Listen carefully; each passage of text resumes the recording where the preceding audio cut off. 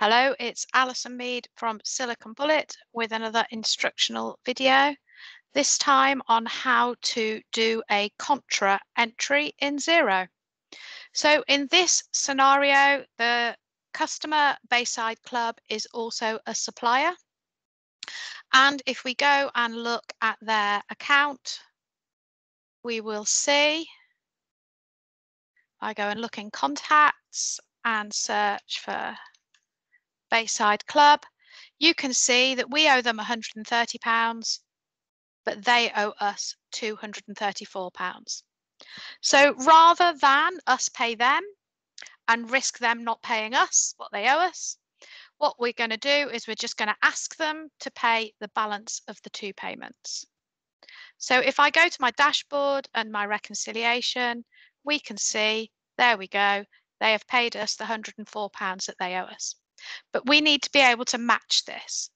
So if we click on Find and Match, first thing I'm going to do is look for Bayside in here. And you can see it's only showing the receive items. It's showing the fact that we're owed an invoice. See there, sales invoice. So we can mark that against there. But we can see we've still got that 130 balance because we need to also account for the fact that we owe them money. So that's where you tick on this Show Spent Items box. Because we've already done the search, it's just showing us Bayside. And we can also tick as a contra the fact that it's the bill. So you can see, you can tell it's an invoice because it's green, and you can tell it's a bill because it's red. And if you see anything in here with grey lines, then that means you have already put a payment onto an invoice or a receipt, and it's showing you the payment that you've put in. So there we go, nice and easy. That now all balances and we can reconcile. Let me just show you what that looks like in the accounts. So if we go to the invoices and let's just search for Bayside. There we go, it's been paid, and we can see there it's sitting there as the payment.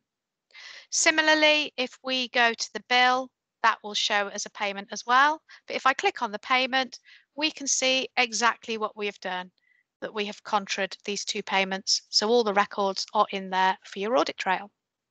So there you go, that's how you contra a payment for if somebody is a supplier as well as a customer.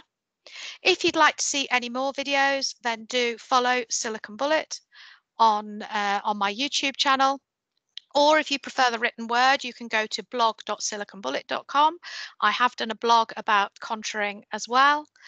Or you can go to the Bookkeeping Basics podcast if you're new to bookkeeping and you're wanting to find out a little bit more about what you should consider in choosing a bookkeeping package and what you should do.